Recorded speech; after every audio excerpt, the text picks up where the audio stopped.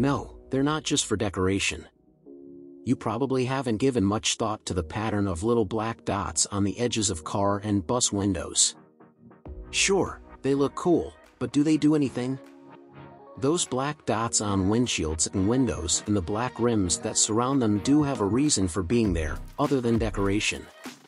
It has to do with how car windows are made. From the 1950s and 60s onward, car manufacturers started to use an adhesive to hold car windows in place, rather than metal trim.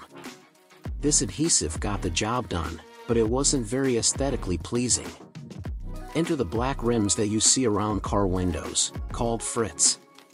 The frits, and the dots that border them, are made from ceramic paint. The frits are there to hide the rather icky-looking, but very important, adhesive from view. Also, since these painted rims are baked, yes, baked, into the window, they are all but indestructible. They hold the glue in place, which in turn holds the windows in place.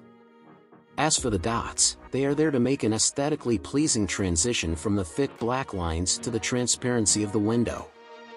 The dots aren't randomly placed, they are positioned in what's known as a halftone pattern, getting smaller and farther apart as the black recedes.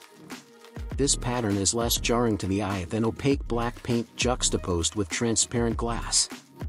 However, even the dots aren't just there for decoration. Their other purpose, besides the visual effect, is to provide temperature control. To get the glass of windows and windshields to be bent the way it is, the glass is heated up. The black painted glass heats up faster than the rest of the window. The dots are there to distribute the heat a little more evenly, which prevents the windshield from warping in the heat.